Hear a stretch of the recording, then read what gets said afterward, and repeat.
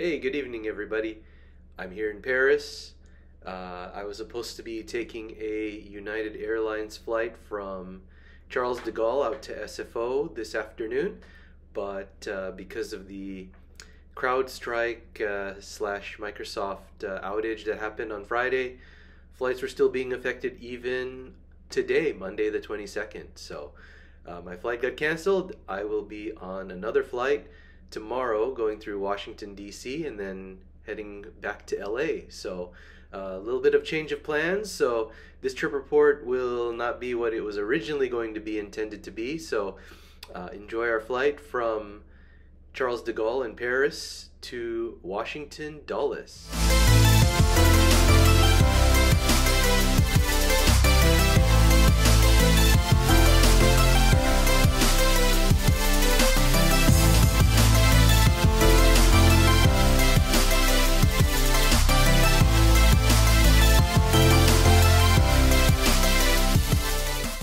Good morning and welcome to Paris Charles de Gaulle International Airport.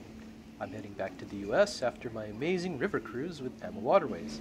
Join me on today's trip report and flight experience. I'm heading back a day later than I anticipated because my flight was canceled. Thankfully I was booked on Flight 914 all the way to LA. And on the departure board, Flight 914 UA is heading to Dulles, departing at 12:25 from Gate 30 and is so far on time. This is one of my last trips with Star Alliance Gold, so I have Premier access and I will be able to check in here. Thankfully there's not much of a line since I'm here 4 hours early. I have access to a priority line, but I didn't understand where I was supposed to go and I didn't see any signage, so I went to the regular line. I was then directed to go to the priority line and given directions, and I still had trouble finding it. I thought it was a good thing I got here early. Eventually I saw a sandwich board directing me to the priority line and confirmed that was where I was supposed to go through. How I missed it, I don't know. Right now I don't really see how this line is any faster or more special than the regular line, since it looks like we're all grouped together. Maybe that was just for the immigration portion. As you'll see right there. See, we're all mixing together. So there's a lot of walking and a lot of signage, and I still don't see where the priority line is or how it works. Eventually, I did see a sign pointing me to a separate line for priority access passengers. I confirmed that was where I was supposed to go. Here at the top of the line is a security screening. I think that's where the priority access comes into play. We'll see. So once I got to the front of the priority line, I was allowed through. Essentially, I was cutting in front of everyone in the regular line. But once I got to the safety screening, I was again mixed with all the other passengers, unlike TSA pre-check, which does divide us. So there was minimal time saved. Good thing I got here early. And once you got through the screening process, you end up in the duty-free shopping area, if you want to get some last-minute luxury shopping in. This is my first and probably only time in the foreseeable future that I'll see Iran Air. This morning, this flight is headed to Tehran. And passengers facing left are boarding a United flight to San Francisco, the flight I wanted to get on, and passengers facing the right are boarding the Iran Air flight to Tehran. The gate area here at Charles de Gaulle is so nice and colorful. These seats look comfortable and look like a nice place to hang out before your flight. I just wish the US airports made the waiting experience nicer than what we have now and had nicer seats like these. I'll head to the Star Alliance Lounge now for some breakfast since I left a bit early from my hotel and I didn't have time to have a bite to eat.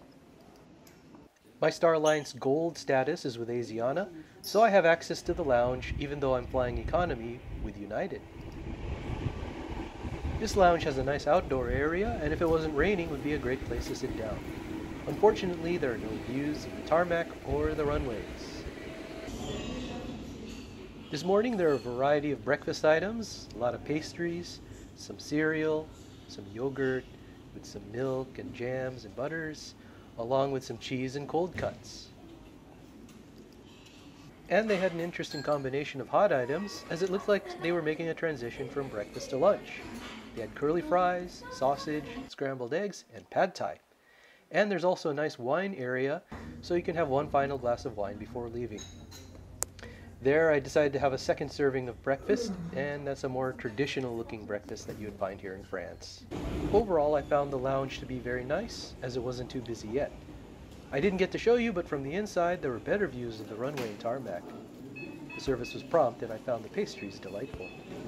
Of course, by the time you see this, the Olympics will be over, but there are still lots of merchandise for sale if you wanted to get a last-minute item.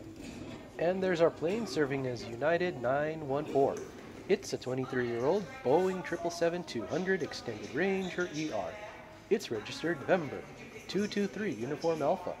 It was delivered to United Airlines in August of 2001. There are 50 Polaris business seats, 24 Economy Plus seats, and 202 Economy Class seats. It arrived from San Francisco the day before as United Airlines 990 and spent the evening here in Paris. Would like to enjoy our personalized entertainment during the flight. Please download the updates to United app on your device before boarding the aircraft. You won't be able to download the app during the flight. Bonjour mesdames et messieurs, je m'appelle. Again, thanks to my Star Alliance Gold status with Asiana, I'm in boarding group 1. There doesn't seem to be a lot of global services or Premier Ks or pre-boarders for this flight, so boarding seemed very quick. And as much as I love being on vacation and being away from the States, I'm quite happy to be headed home today after all of this madness. Welcome on board United Airlines 914. Here are the Polaris seats. So far, what do you think as you've seen them? They look pretty nice, eh? And here are the premium economy seats. They get less blankets and pillows than Polaris, but they look pretty spacious and okay to me. And here we are in the economy section, coming up towards my seat, which will be 41J in aisle C. I take the aisle seats for long flights like this because I like to get up and walk around. How unfortunate. Someone left their trash in the seat back pocket, so lazy they couldn't even hand it to the flight attendants before landing. And then there on the monitor, on the left side, you'll be able to see a USB port, which doesn't charge my phone very well. And then right next to that is a 3.5mm headphone jack. Plug it into either side, it doesn't matter, you'll get sound. And you can see that United private streaming is available for the seat through the app or the seat back. So there are the adjustable headrests, and you can see there's no lower back support at the seat. And then there's the legroom. It's exactly the same as the previous flight, 31 inches of pitch, 17.05 inches of width. And my backpack fits under the seat. And there's the plug where you can plug in your device and power it up that way, which is what I use to power my phone. And again, there's the seat from the side profile, and it will recline a couple of inches. That's the pillow, which is what I use for my lower back support. And then there's the thin blanket. It won't be too cold in here, which is nice. The overhead bins are a bit smaller than you'd expect for a 777. It's smaller than the 787 in my opinion, so take advantage of that space if possible for your carry-ons. And that's the view you'll get for the entire video as the passenger in the window seat had the shades down the whole flight.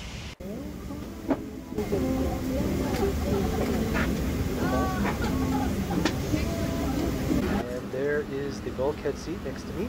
Has a footrest and the monitor and meal tray pull out from the side. A passenger with an injured leg was seated in the exit row, but ended up having to be moved to the seat next to me here. Let us know if you need any assistance finding a place for your bag. We're here to help.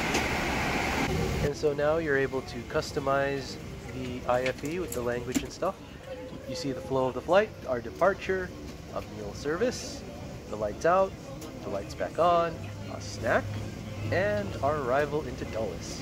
Now a word from a flight attendant. Pleasant good afternoon to each and every one of you. Welcome aboard flight number 914 with service to Washington Dulles.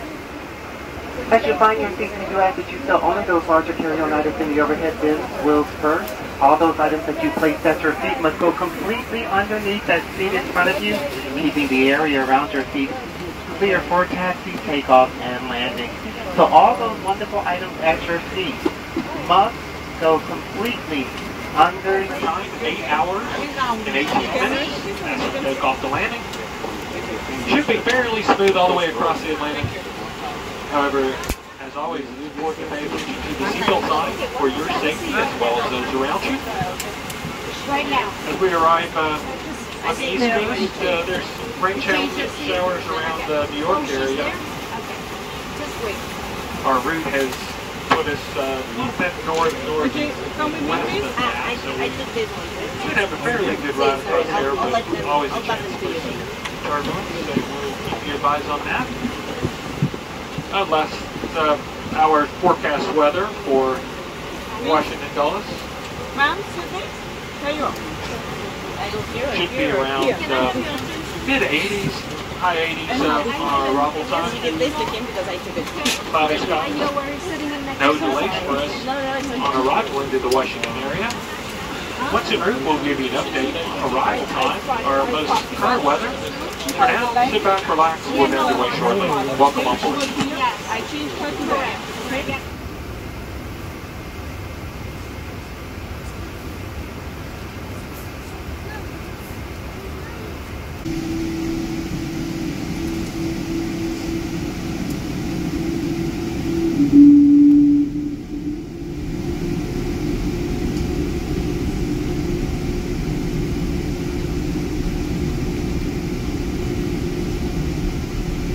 phone or other device under a seat, ask a flight attendant to help find you. Please do not move the seat, as this can damage the device and its battery. We know that who you choose to travel with matters as much as where you're going. So thank you for choosing to fly with United.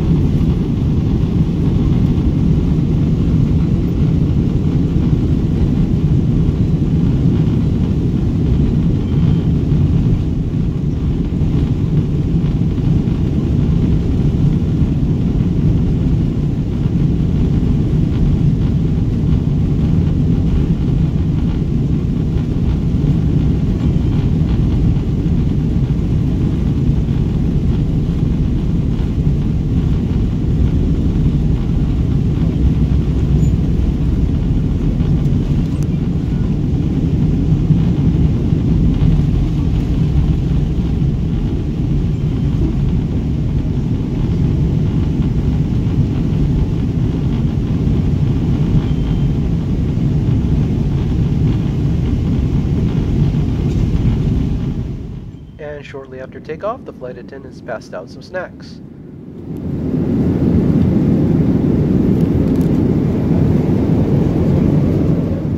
We're just beginning our long flight across the Atlantic, and I've got a long day ahead of me flying westbound to the States, ultimately to LA. So I had to keep myself hydrated with some water. And then about an hour, hour and a half into the flight, the meal service began. The meal trays pull out, and you can bring it closer to you if you want. Some of the trays may have a bit of a downward slope, so just be careful. So we had a choice of chicken or pasta, so I went with the chicken. And it came with some chocolate truffles, a salad, and some bread and butter.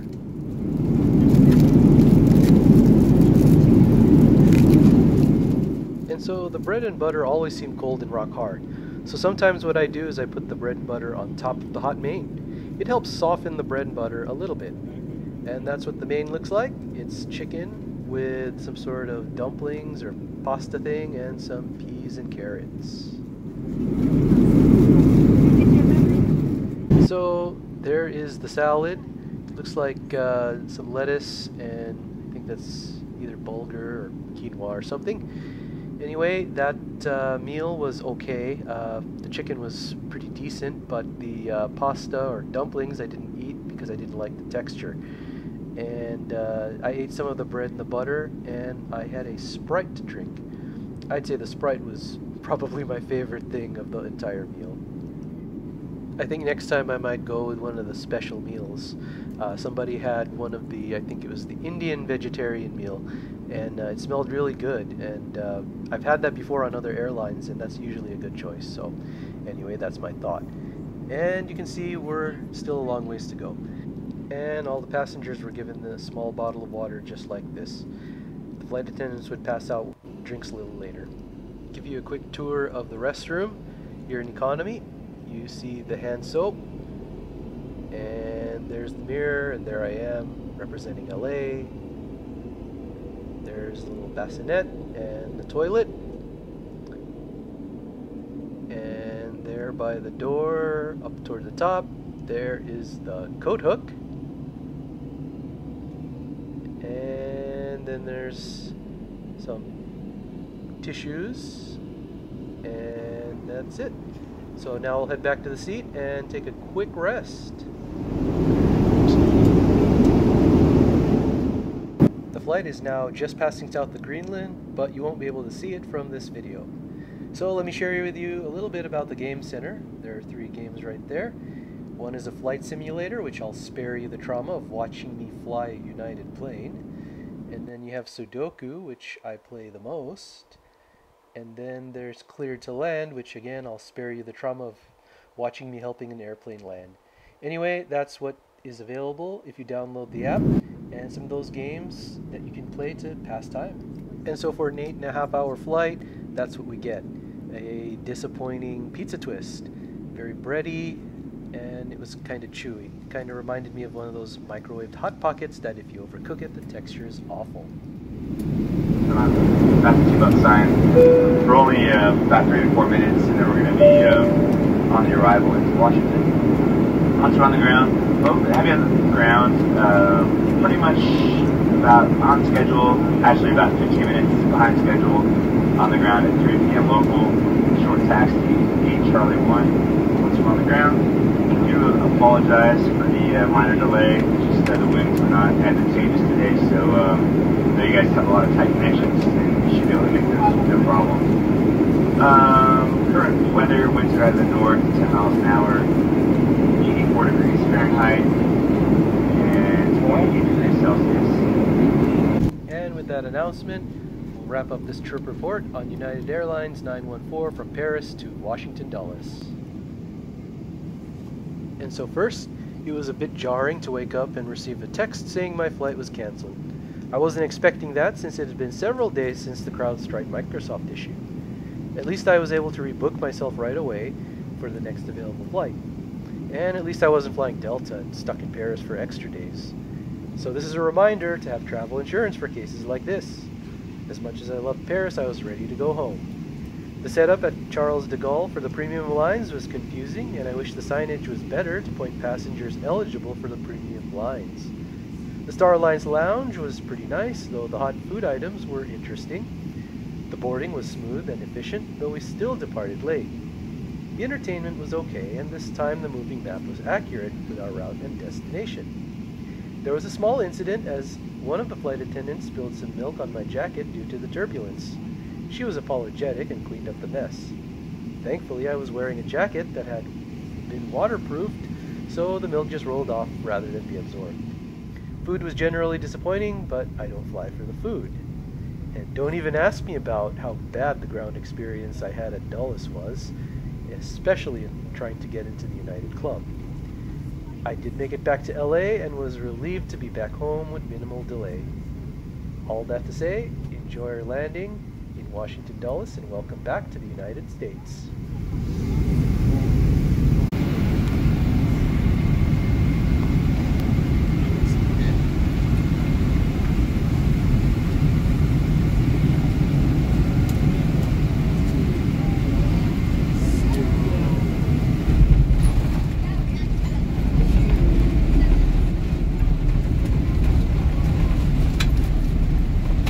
And since this is your first stop in the U.S., everyone needs to claim any checked bags and go through customs.